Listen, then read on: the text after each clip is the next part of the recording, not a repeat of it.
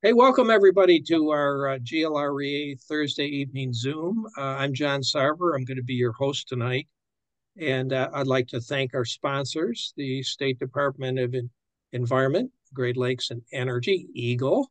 And I'd like to thank Harvest Solar, Homeland Solar, and Shree Energy. And I know a lot of you are members of GLREA, and maybe most of you are, maybe you all are. But if you're not, we would love to have you join. And, it's easily done on our website, glrea.org. If you go there, you'll be able to punch some buttons and be able to kind of join online. And so we'd love to have you join us. Tonight, I think we've got a real interesting presentation. A lot of times we do residential. Tonight we'll be talking about an apartment complex in Kalamazoo. Jason Muniz is the lead developer for Edison Community Partners, which is working with Mount Zion Baptist Church in Kalamazoo on a legacy senior living project, which is going to be probably the most energy efficient complex, apartment complex in the country. And they're in the process of getting a whole bunch of variety of green certifications, and it's going to be fully electric building, and they're going to have 300 kilowatts on site. And so please mute yourself, and we'll be able to have questions and comments after Jason makes his presentation. So go ahead, Jason. Hey, everybody. One, thank you so much for inviting me to speak. My name is Jason Muniz. I am going to get my presentation teed up here. I apologize. I'm working off of a laptop today, so I don't have multiple screens going, so I kind of have to do everything one thing at a time. There we go. Can everybody see that? Yep. All right. Um, Thank you for the introduction, John. My name is Jason Muniz. I am a partner and senior developer with Edison Community Partners. We are a multifamily developer based in Kalamazoo, Michigan. We primarily work within the state of Michigan, and we specialize in the development of affordable housing aimed at residents who generally earn at or below about 60% of what we call their area median income. And when I got into this industry, I thought, there's no way I want to do that. I have no interest in being a slumlord because I thought that's what affordable housing meant. And then, Joe Hollander, my business partner, Matt Hollander's father, kind of showed me around his portfolio and showed me what he had done with his career. And I realized that our job was not to be slumlords, but rather to put slumlords out of business, and that we really had an opportunity to do something. I hesitate to use the word good because we're building buildings, and from a sustainability perspective, I think they're just about all bad, but we could do something a little less bad. And so together with Matt, that's kind of been our passion and drive into everything that we do. So, we're really focused on affordability for our residents. And currently we've developed about 2,000 units around the state of Michigan. And then we're really focused on sustainability within our portfolio as well. And so I'll talk a little bit about that. Um, this slide is a project called Alpine House. It's located in Gaylord, Michigan, and it was constructed in 2010, 2011. And this was kind of our first foray into solar there. And you can see that little array. Honestly, I don't remember the size on that one, but it's given the age and the size of the apartment community, it was a relatively small percentage of the electricity that is used on the site was offset there. And then fast forward to 2014, this is a project called Deer Path, and this was a redevelopment of a project that Joe Hollander originally built in 1979.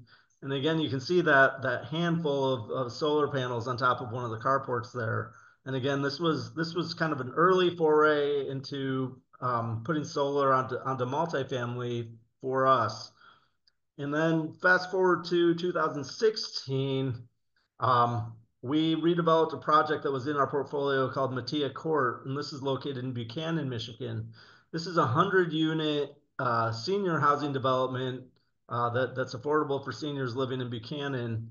And it was already an all-electric site, but it was constructed in the 70s, and it was an all-electric site when all-electric meant baseboard resistance, electric heat, and the most inefficient way to do anything. So we went through and did a significant rehab here. We put on what at the time was the largest solar array for multifamily, for residential multifamily in the state. And this was about 130 kilowatt array system. And this project won something called the Michigan Battle of the Buildings for energy reduction and utility reduction in multifamily, as well as the Governor's Energy Excellence Award at the time. And then in 2019, we closed and began construction on the Creamery. This is a project located in Kalamazoo, Michigan, and we did end up certifying it to LEED Platinum for homes. And this project had about a 35 kilowatt array, rooftop array. And this is an all electric building. Everything you see there, those are air source heat pumps. And, again, the LEED Platinum, we're very proud of this building. It was paired with, there's an affordable childcare center run by the YWCA of Kalamazoo located on our ground floor. And so the benefit for our residents of having an all electric building paired with on-site generation and the affordable childcare has just, really been hopefully significant impact to their lives and to the community. And that's, what we really strive to do. And then fast forward to now. This is a project to be located in Kalamazoo. We are breaking ground in February. We've just cleared all of our MSHDA hurdles and been approved for kind of the final phase of our financing. So everything is a green light here. This is a rendering of a project. It's going to be located on the north side of Kalamazoo, which is a historically disenfranchised neighborhood. It was redlined during the 1930s and 40s, and has been economically disadvantaged ever since. And we are partnering with the local Baptist church in the neighborhood to redevelop this site. They owned all of this land and had a vision for what they wanted to see, which was housing that would be affordable for the seniors who are already living in the neighborhood. So here we have two buildings. There's a north and a south building, and this is actually backwards. On the bottom of the screen is facing north. Our northernmost building will be certified to Passive House or Phius for anybody who might be familiar with that standard. And both of these buildings are all electric. We are planning to generate as much electricity on that northern building annually as we are using in a year. So we're planning to offset that. And we are certifying to Passive House, NGBS, Energy Star, Zero Energy Ready Homes. And the southern building is essentially the same, except we are not seeking the Passive House certification just because we're using two slightly different sources of funding between the two, and we're not required to certify on that one. But the solar generation is comparable. So on the northern building, we have and I think I can, yeah. Oh, this was a rendering before we went to the flat roof. So this one shows solar on the roofs, but doesn't show the appropriate amount. This one shows the proper roofs, but doesn't show any of the solar. And by the way, the parking vastly underestimates how much solar there is actually going to be. The entire parking lot is about to be covered in solar carports, but I'll get into that. So these are the sizes of the systems that we're putting into place. On the northern building, we have an 81.81 kilowatt array and 85.02 on the solar carports. We're putting in the exact same carport system on the southern building in the parking lot, and then a slightly smaller rooftop array because the southern building is a smaller building, for a total between the two buildings of 312 kilowatt array. And I put our costs in there. I wasn't, and I apologize, I wasn't exactly sure who the audience here would be, but we are, part of our development process with affordable housing is that we specialize in tax credits as kind of a centerpiece of our business model. So we use something called the low income housing tax credit to offset the cost of construction for affordable housing. And the Inflation Reduction Act had a provision in there where it paired investment tax credits, solar investment tax credits, with low income housing tax credits, so that you are now eligible to double dip if you are putting a solar array onto an affordable housing project. This is really good. It's meant to incentivize developers who maybe are not already doing what they should be doing. But for those of us who were already interested in solar and already putting it in, this is just kind of icing on top. And I'll show you what I mean. So between the two, and we have two different financing structures. Our northern building uses something called the 9% tax credit versus the southern building, which uses the 4%. But your kind of standard investment tax credit offset for a commercial building or a commercial residential multifamily would be 30% on those solar arrays. So on both of those systems, we're essentially getting a 30% discount. And if anybody does the math on these, you might see it's less than 30%. The reason for that is that our investors who are purchasing the tax credits from us generally give us about 90 cents on the dollar for those tax credits. So that math is going to pencil out a little differently. But because these are affordable housing using the low-income housing tax credit, in addition to the 30%, the U.S. Department of Energy has a bonus energy tax credit program boosting that up to 20% of the eligible basis on that solar system. So between that 30 and 20, we're now at a 50% tax credit on our initial costs.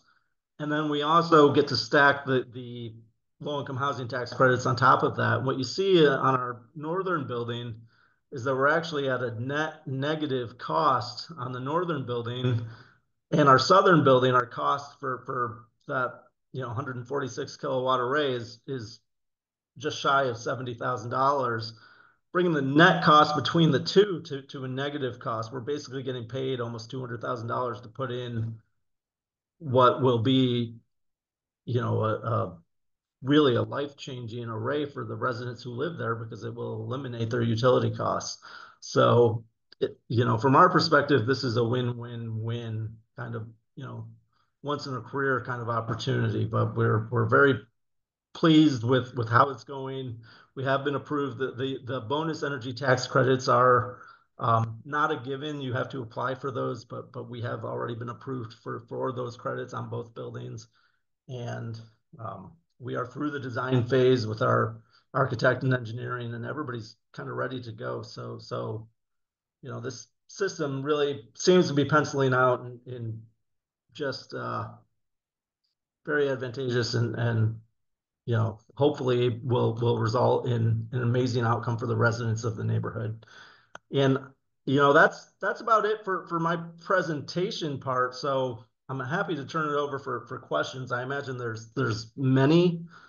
Before I do, I just want to remind everybody, I was telling John before this meeting, I'm probably not your typical host on one of these meetings, because on my team, I'm the finance person more than I am the sustainability person. So there's a lot of the technical side of things that I probably don't understand, but I will do my best to answer any questions or be honest with you when I don't know the answers.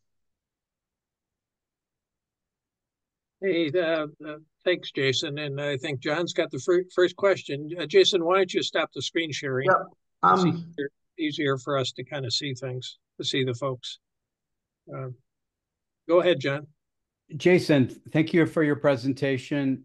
Very interesting. I'm assuming that John will share the slides with everybody. So could this formula or model work for a mobile home park in terms of utilizing some of the tax credits for housing and for, I think solar, it's clear it can apply to that, but what about the other stuff? Can we stack it for a mobile home park? So I think the short answer to that is no. And the reason for that is because the low income housing tax credit already excludes mobile home parks from being utilized for that credit. Essentially, when you use the low-income housing tax credit, you are compelled to build a structure that is going to preserve affordability for no less than 45 years. And I think that's just been too difficult for mobile homes to demonstrate. Hey, Jason, if you've got quite a bit of experience there with the solar carports and also obviously the roof the systems.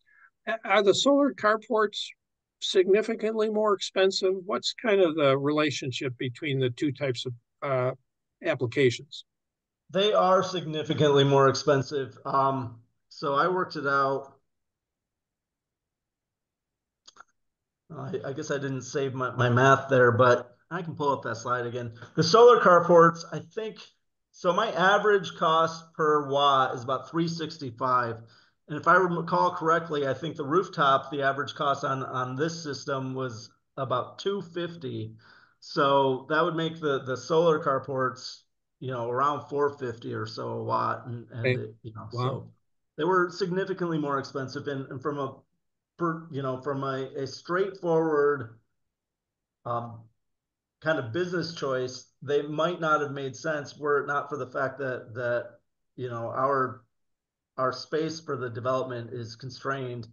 We can't really go off site for additional production and going for that net zero ready and offsetting all of the electric use was a goal of ours from the get-go. So what was your experience with the city with respect to inspections and your utility with respect to the interconnection issues? Yeah. Was that a good experience or so or? So and I want to apologize because again, I would say Matt is more of the person who gets into the trenches on a lot of that stuff, but I've been involved on both sides, and I would say so with the utility. A lot of it is pushback on the size of the array. Being able to demonstrate that we're actually going to use as much electricity because they obviously don't want us pushing back into the grid. And we didn't really have issues on this one with the city. I think based on what we'd already done in the city of Kalamazoo with the creamery, which was the project I demonstrated before that, I think they kind of knew that we could deliver and that it wouldn't be problematic. But I would say the utility, there was some pushback on the sizing. It has not been a major pain point. One of the other issues that we run into, and again, I don't know that this would be much of a concern for many of the people here, is with the Michigan State Housing Development Authority, or MSHDA, because MSHDA ultimately underwrites our entire financing package for these entire developments. And as part of that, MSHDA takes a very conservative approach when a developer like us comes in and says, hey, we're going to offset all of the electric usage on our project. They say, yeah, right. We still want you to underwrite, average utility costs. And they mean average from their entire portfolio of projects, which are 50 years old. And we're thinking, are you crazy? You want us to underwrite a utility bill? We're building a passive house building here in the first place. And yeah, but so without throwing too much shade, that has been a back and forth between our organization and MSHDA for the better part of the past 10 years. I will say over the past 2 or 3 years, they have started to come around to the idea, but we're not there all the way. Glad you're making some progress. Dale, go ahead. So with what you were just talking about there, I didn't follow that exactly. What do you mean they're requiring you to underwrite the typical utility cost? So MSHDA is involved in the financing of our bricks and mortar.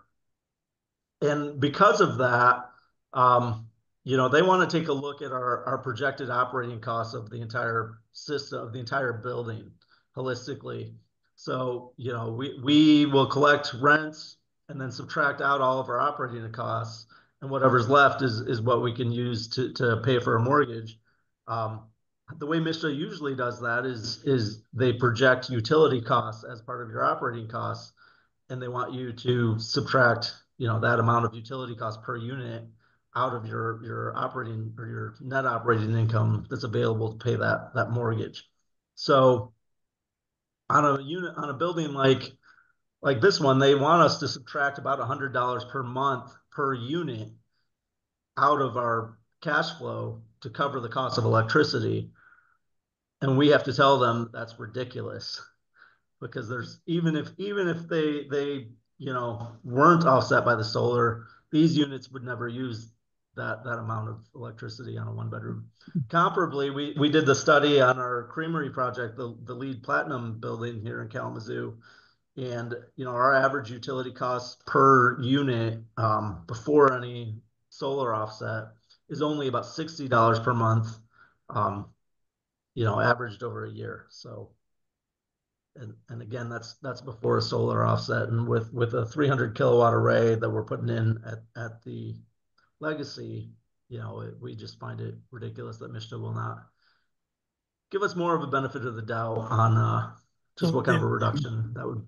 So the effect of that is that they try to reduce how much money you could borrow to build the thing? Correct. Okay. Yeah. All right. I think I understand. So I had two other questions. On the sheet that showed your numbers there, how and the dollars per watt that you mentioned earlier seemed totally appropriate to me in terms of being reasonable. Because the total the ending value is negative, or the ending cost is negative, what prevents someone from just being like, oh, I'm going to install as much as I can on this system, even if I don't really need it, because it's free money? Is there some limit to that? Like how? So there's a couple mechanisms. One, and I apologize, I think the way I presented it was a little simplified, because from our perspective, we're looking more for a break even, and we probably will not ultimately claim that negative amount. And the reason for that is because those 9% tax credits, which were generating the majority of that offset, is on the one building we had the $70,000 cost. The other was the negative. The one that was negative uses something called the 9% low income housing tax credit. That is a finite resource, and it is extremely competitive. So our organization has had a very high success rate of applying for and receiving those credits, but industry-wide, the success rate for getting those credits is typically around 20%. And one of the ways that you get those credits is through showing something that MISTA calls credit efficiency, which is basically spreading them out as far as you can and not wasting them. And MISTA's aim is at creating housing, not at creating green housing necessarily. So, we are aware that if we go too far, MISTA will slap our hands and kind of penalize us on future applications. So we have an incentive, one, to not be greedy with it there. But the other issue is the utilities are going to push back. If we try to just, if we had unlimited land and could build a giant array and print millions of dollars, utilities are going to say, where's all this electricity going to go? Because you're not going to use it on site. And they wouldn't approve our system either. So. Okay. All right. I follow that. So then my last question was, how on these apartment complexes, is it the owner pays the whole one utility bill and the residents, it's just in their rent? These are great questions, Dale. They vary. And then how is it metered? So I'm going to give a multi-part answer to that, because first I want to talk about the creamery, which is the one that is up and running in Kalamazoo. That project is individually metered, and residents pay their own utilities. Trying to think if there's an easy way to do this without getting into the weeds. So if somebody lives in an affordable housing development that was financed with the low income housing tax credit, as the owner, we are restricted on what we can charge for rent to a maximum of 30% of their income. And their income cannot be more than 60% of the area median income to qualify to live there. Now, the 30% that we're allowed to charge for rent, from that, we have to deduct a utility allowance. And MSHDA publishes those allowance based on local averages. So for a project like the Creamery, how that works is, you know, say, and some of our units are 30% units that start around $350 a month. So say the maximum housing cost that we're allowed to charge is $400 a month.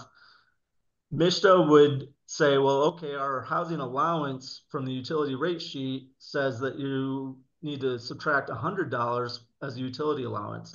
So the most you can charge them for rent then is $300 per month plus the $100 utility allowance. Now they're at $400. Even though they're paying their own utilities, so they're only at $62 a month on actual utility costs. So to them, it's just they end up paying that $362 instead of the $400. So moving forward, because MSHDA doesn't like to believe us on the cost savings on the front end, for the legacy, for the project we're building, we're going to single meter and we're going to project paid or owner paid utilities, where we will pay 100% of utility costs and the residents will not.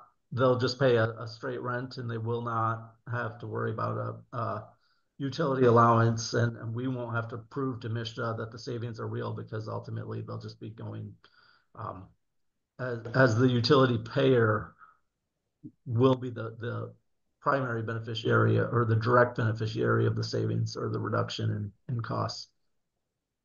So then how does it work with the utility? It probably would depend on every one of these you build might be in a different utility. Some of them are municipal, some of them are consumers or DPE. How does I guess the owner of the complex gets compensated by the utility for outflow? Correct. And both of these projects that would have any significant outflow are with consumers. And consumers currently is paying us, I think the average, if I recall it correctly from last year, consumers was paying us about 9.5 cents per kilowatt hour that we were feeding into the grid, while charging us about 19.5 for everything that was going the other way. So, you know, not exactly the best deal. And for anybody kind of following along, because we are not planning to do any on-site storage. So when we talk about offsetting 100% of the electric use that we generate, you know, it will not be while it's used. So we know that we will be drawing from the grid. We know that we will have a utility cost. And the way that we actually underwrote that was just assuming that we're paying full retail for 100% of the electricity we use, and we're receiving only that discounted rate for 100% of the electricity we generate. We know that the reality will be better than that for us, because obviously we're going to use plenty of it before it ever goes back into the grid. But for us to be conservative in our projections, that's how we did that. Did you attempt at all to pencil in battery storage, since a 30% would apply to that as well? We did. We had a few constraints for battery storage. One, just availability at the capacity we were looking at. But honestly, one of the bigger constraints we had was in our building design, we had no place to put it. You know, we ultimately it was probably cost prohibitive because of you know, our lack of willingness to overutilize the tax credits. But we never got very far down the cost side because we couldn't make the building logistics and design work. Okay, John Richter, go ahead.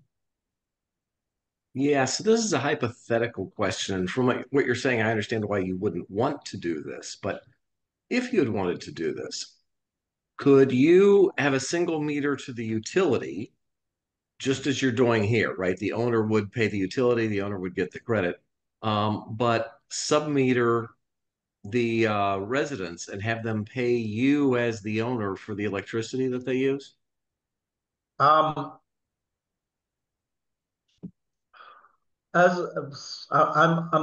fairly certain the answer to that is no.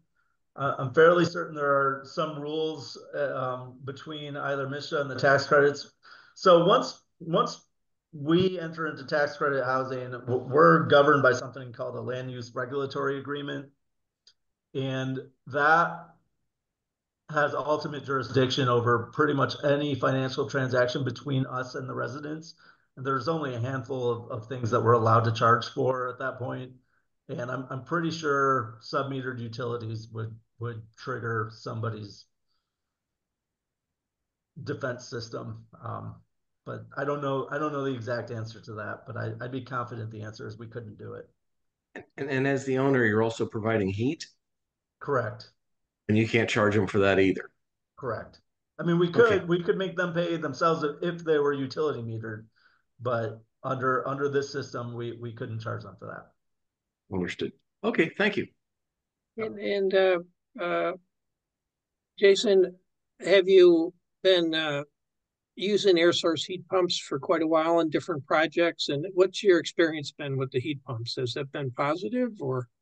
Overall positive. We first put in air source heat pumps in that project in Buchanan, the 100-unit senior redevelopment that had the baseboard electric resistance heaters before. And that was our first foray into it. It was these Fujitsu mini split systems. And overall, I would say that was positive. But at that particular project, there was a lot of resident training that had to happen in terms of temperature controls, understanding just how to set the temperature, how long it might take to heat or cool in response to what they were expecting. And that site had from the utility, not from the solar, that site had some dirty electricity or it just wasn't I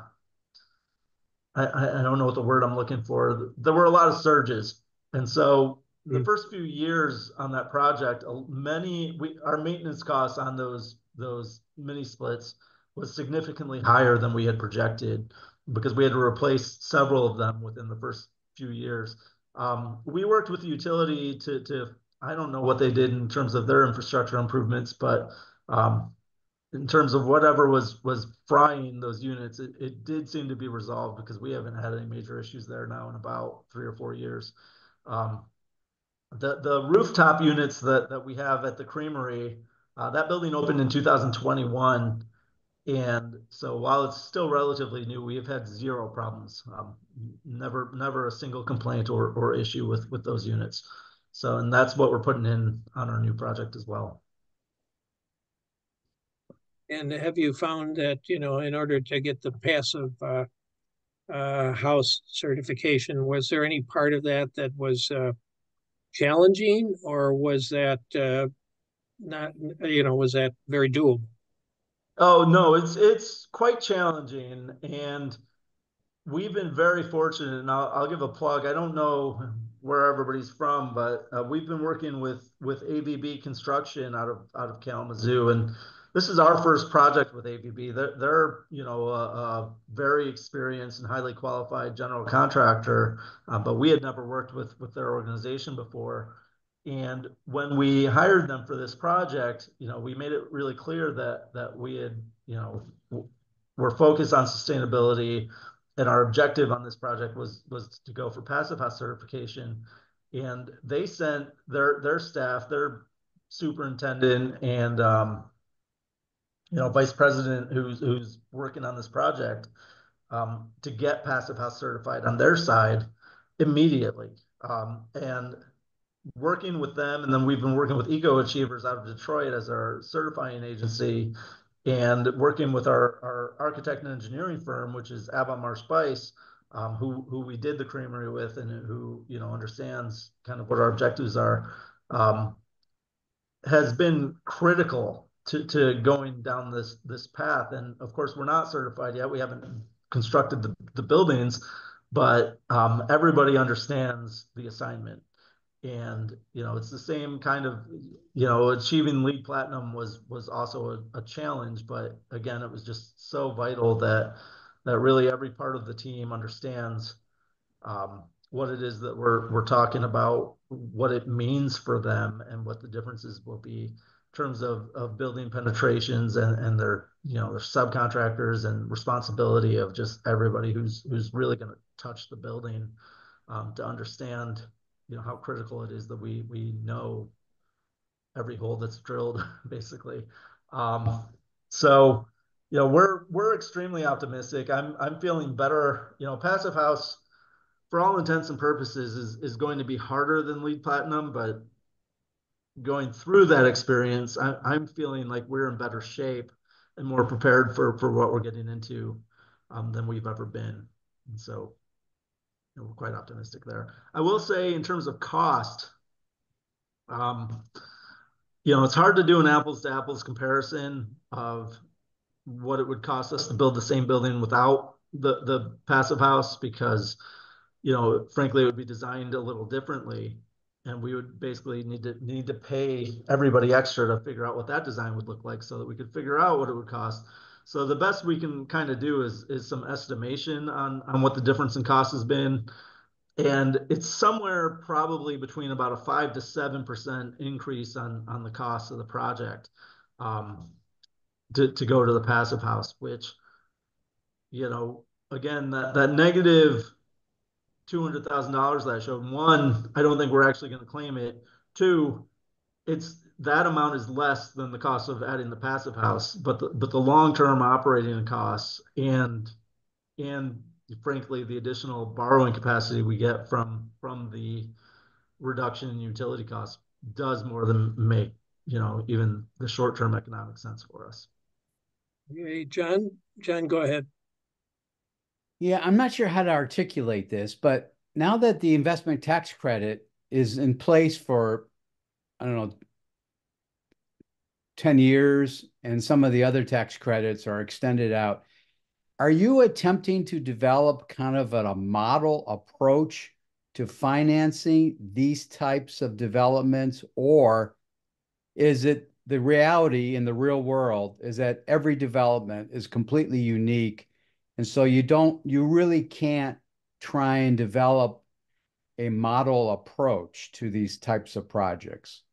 So a little of column A, a little of column B. We are attempting to create a model that we can replicate. So the way that I laid it out to everybody, where I show a negative cost or even just a significant reduction, you're ultimately at 30% ITC and 20% bonus energy tax credit, and the LIHTC on top of that. For anybody who is a LIHTC developer, which is its own industry, it should be a no-brainer. You would think everybody would be doing this. Why wouldn't we? It's they're giving away money to add solar, but the reality is, the Department of Energy opened up that application round for the bonus credits, and it was the first round that they had done it. And they opened it in November of last year. And the way that they handled it was they opened this application round and said, for the next 30 days, we're going to treat any application that's received as being received at the same time. And I think it ran from like November 18th to December 17th, if I recall. And so as long as you had your application in by December 17th, everybody was on the same footing. And then anything that came after that was going to be treated as a first come, first serve. So, anybody who's tried to apply for a federal program, much less a federal program that's not aimed at the general public, there's so much red tape, and filling out these applications is a real challenge. And doing it on something that's brand new, where there's just not a lot of deep experience or anybody to turn to for how to do this or that, it was not fun. But so I submitted our application for these projects, and then the Department of Energy started reviewing our application over the subsequent months. And what I discovered throughout the review was that it became really obvious, even though they didn't say it to me, that we were, if not the only, we were certainly the first tax credit LIHTC project in the state of Michigan that had applied, because they didn't understand what MSHDA's authority was. They didn't understand that MSHDA's tax credits were federal tax credits and not state tax credits. There were a number of things that the Department of Energy clearly did not understand from their lack of experience on having dealt with MISTA, that led me to the conclusion that, oh, I assumed everybody was going to be using this, and instead I'm the only one using this right now. I do expect that, as these projects come online and as the word gets out, everybody else is going to catch up, and the 20% bonus tax credit is a finite resource. That's capped in the Inflation Reduction Act, and I don't remember what the numbers are there, but eventually that is going to run out. And there's only so much allocation per round and things of that nature. So as much as I would love to say that we are building a model around using it, the reality is I can't expect to get it every time. And so, I have to underwrite a project assuming that I'm not going to get it. And then great, it's gravy. But one more follow-up. Have you thought about doing these projects in rural areas that are designated and you may be eligible for the REAP grant, or is that strictly for farmers? But I think it applies to small business, but does it apply to housing projects in rural areas? I'm not familiar with the REAP grant, but we do develop in rural areas as well. And USDA and RD have specific funds for rural developments. But as far as rural and green, we just haven't encountered it yet. Well, you ought to look into it. Again, I Yep. don't know much about it except that you can get a 50% grant for a solar project for farmers and I think small business that are located within rural parts of the state, which is quite a bit of the state once you get outside the metro areas. And we have a member, Ken Zabara, who's with Harvest Solar, and they do a lot of work with farmers, and they're experts at writing the proposals for these REAP grants on behalf of farmers and stuff. So it may be something to look into. Absolutely. Thank you for that. Hey, Jason, how does the whole sustainability, renewable energy aspect fit into reaching out to clients? Is that a big thing that you kind of mention, or is it not something that comes up? How does that play with respect to your residents? Yeah. Well, and so I appreciate that you clarified that you're asking about residents, but I do want to answer that. Man, I'm doing the politician thing. I want to answer your question, but it reminds me of other questions I want you to ask. Okay, go ahead. You can ask yourself questions. Well, I'll answer that for residents, but also I'll just open that up to say to all stakeholders beyond the residents. Right. Some of them don't care at all. Some of them don't even know, couldn't tell you the difference from one to the other. And then others are extremely proud to live in a place that is sustainable or more sustainable. And I imagine this audience feels the similar way. I won't make any assumptions. It's a large audience, but I will go back to I think it was the 2020 presidential debates where one of the candidates brought up green construction and why he was not for it. And one of the things he said was, you get these tiny little windows. And this is while we were under construction of the creamery, LEED Platinum. Kalamazoo County's only LEED Platinum building is what we have. And we've got some of the largest windows, in the city. So, in terms of resident impact, ultimately, I think it's doing its job. It's creating a more comfortable environment, whether or not they know how it works or not. They're getting the benefit. But when I say other stakeholders, on that project in particular, we had two social impact investors. One was the Kalamazoo Community Foundation, and the other was the Stryker Johnson Foundation. Stryker Pharmaceuticals They're the largest producer of hospital beds in the world, and they make all kinds of other equipment. They're based in Kalamazoo, and for anybody who's not familiar, the Stryker family has a very large philanthropic interest in and around that community. Kalamazoo is famously home to the Kalamazoo Promise for free, um, you know, graduate or undergraduate education for college for any resident of Kalamazoo Public Schools to attend any university in the state of Michigan, any public university. So it's a huge benefit, and the Kalamazoo Promise was anonymously funded, but there's only a handful of families in and around our community who could have pulled that off. So the But I Stryker thought Johnson. Stryker pulled out of Kalamazoo and moved to New York after around the 2006 election.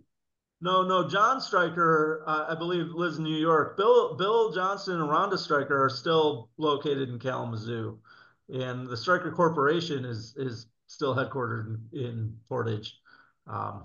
So they're still there.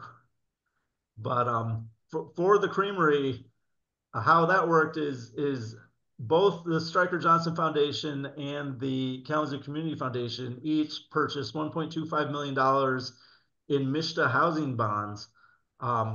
These are tax-exempt bonds that MSHDA normally sells on the open market, and at the time they were selling them at about 3.45% interest rate return. And how affordable housing finance would typically work is MSHDA would then add a spread of a 1.5% interest rate spread on top of that 3.45 to give developers like me a 4.95% interest rate on a mortgage for this affordable housing development. Well, the Stryker Johnson Foundation and the Kalamazoo Community Foundation bought these bonds from MSHDA at a 1% rate.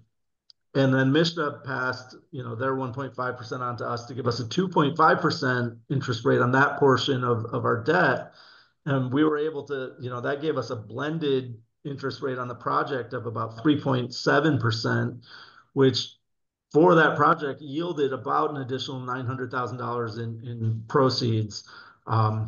But the Stryker Johnson Foundation was very interested in the project's LEED certification, and they had a strong interest in us seeing that through. So, and frankly, their involvement gave us a lot of cover when other stakeholders said, "Well, you have cost overruns. You should kill the LEED part, and we can save some money. We can value engineer it out." It was our ability to say, well, that's very important to our investors that we don't do that, kind of gave us the cover to be a bull and just put our heads down and keep moving forward. So, some stakeholders very much care about it, even if they don't live there,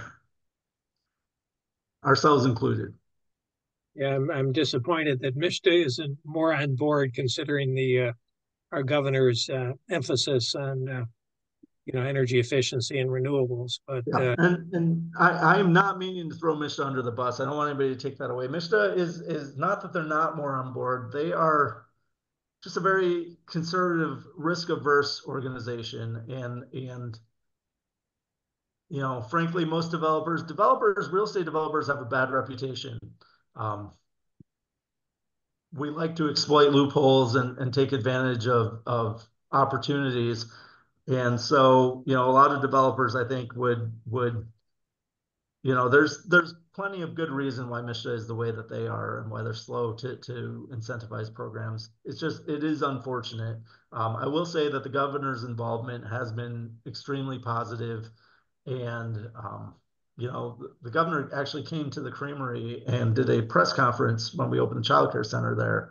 So, we're extremely happy with them on that. And it was the governor's office and MSHDA who put us in contact with Michigan State University to start exploring mass timber construction, which is the development type or construction type we're using for one of our future developments in Battle Creek, which will be comparable to the one we've been talking about here today in terms of sustainability and certifications. and how many projects do you do every year or every 2 years? I mean, are you doing one project a year or every other year, or how does that work? Well, we're growing. So historically, we've averaged about one project a year. Lately, we've been applying for somewhere between and receiving awards for somewhere between 2 and 4 projects per year. But these are all in various stages of development, and we're hiring additional capacity to help us get them closed and constructed. But you know, I'd say Matt and I both, we spent several years kind of honing our craft before we were comfortable trying to bite off even more. But now we're there. Yeah, well, and you may have answered this question already. Have you run into any issues with contractors or others having a hard time dealing with maybe new standards, new requirements? Has that been an issue, or has that worked pretty smoothly? I wouldn't say it's been smooth, and you know, different contractors are different. We had a team we worked with prior to switching to AVB, and um, it's not that anybody was resistant to doing what needed to be done, but there was a level of capacity and frankly of competence that is required to pull off. You know, some of this stuff is not for the faint of heart, and regardless of whether or not that people want to do it, there is a capacity issue. Right. Yeah. Well, it's 7:51. We probably have time for another question. Does anybody have a comment or question for Jason? John, do you have any announcements you want to make? Well, sure. There's always room for announcements. We're having a fundraiser at John Sarver's house Saturday night in East Lansing. I think all of you have gotten little emails about it. I'm going to send another one out tomorrow to the whole membership. But if you're interested in joining us at 5 o'clock on Saturday at John's house, he's serving food and drinks, and it'll be an opportunity to visit with each other. And it's a fundraiser for the organization. And Senator Sam Singh hopefully will stop by to visit. Yeah,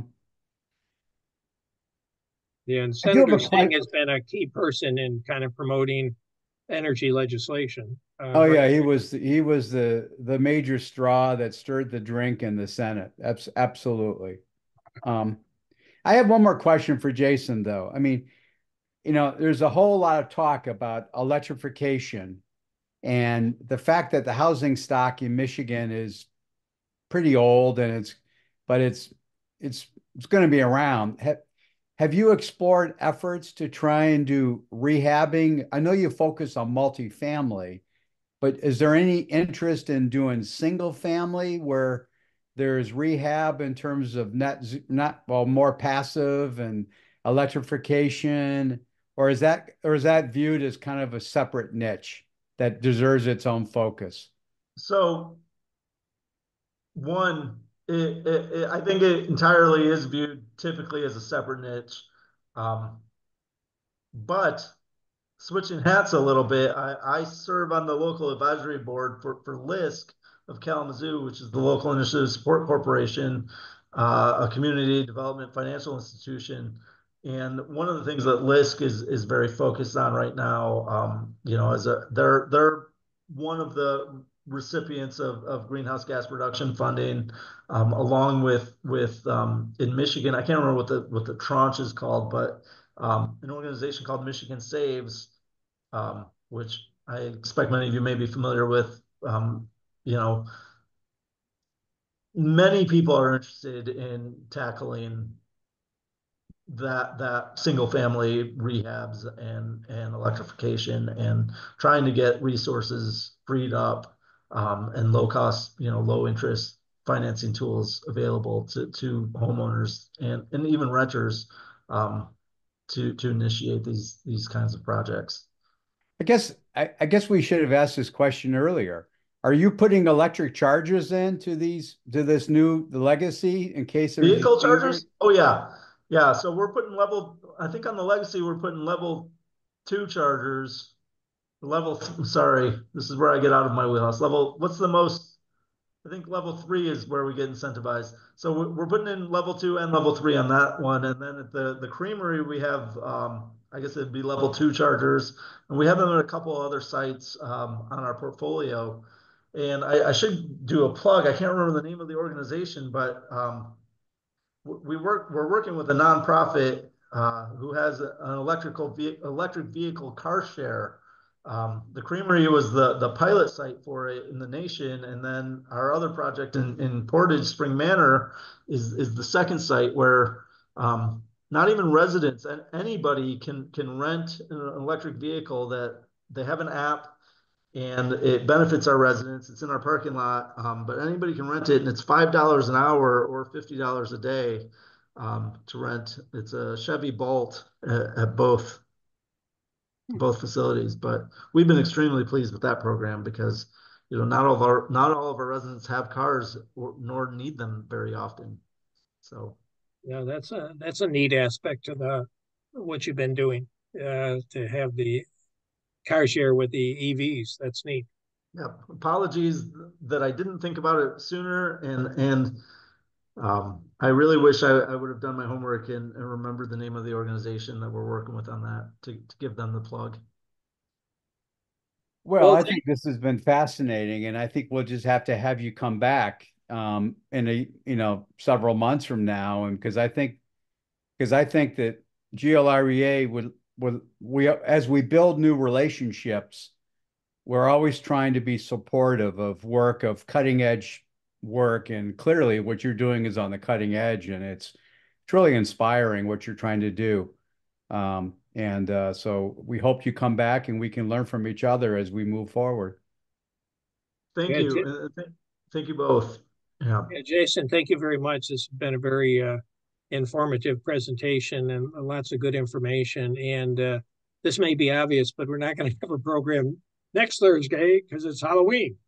So the week after Halloween, Ann Arbor Solar Stories will be on the agenda again. But thank you, everybody, for coming. And again, Jason, thanks for a great presentation. Thank you for having me. Yeah. Truly. Everybody have a good weekend. Take care.